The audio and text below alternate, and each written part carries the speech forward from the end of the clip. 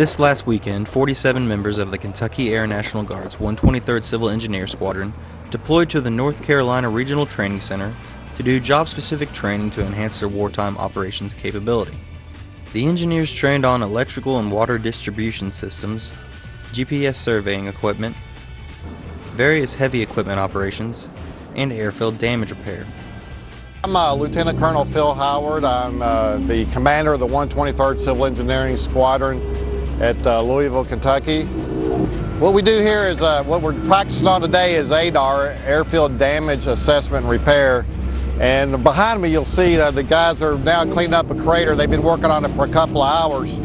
And what we do is when the airfield is damaged by, in this case, a simulated 500-pound bomb, we come in, assess the crater, then start working on immediately, remove some of the materials that are around the crater, smooth the crater out, and start backfilling it until we get the final finished product that they're working towards right now. They'll take the vibratory roller and those types of things and smooth it out and turn it into a very smooth surface, and then we'll bring what's called a FOD cover, foreign object damage cover, and that's some of the guys, it's a fiberglass mat, and they'll slide it over top of the mat, and that way we can facilitate takeoffs and landings of several types of aircraft. Now today we've been over here in Badin doing a lot of training on our specific skill sets, but also the firefighters have been working over in Charlotte.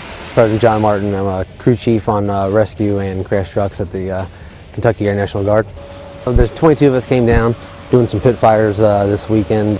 Use our vehicles and our hose lines for modulation training, which is trucks circling aircraft, extinguishing fires, and getting our guys some training as far as hand line and nozzles.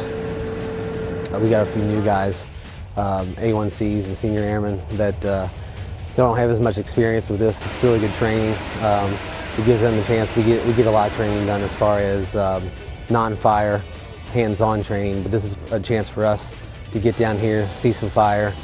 They give 100% all the time, and part of that is the excellence that's been instilled in them, core values, and one of the things that Kentucky talks about is unbridled service. And if there's anybody that exhibits that, my guys, I feel like they put 100% in all the time.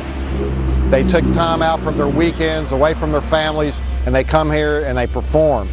The engineers finished another successful training weekend in anticipation of the 123rd Airlift Wing's operational readiness exercise next month.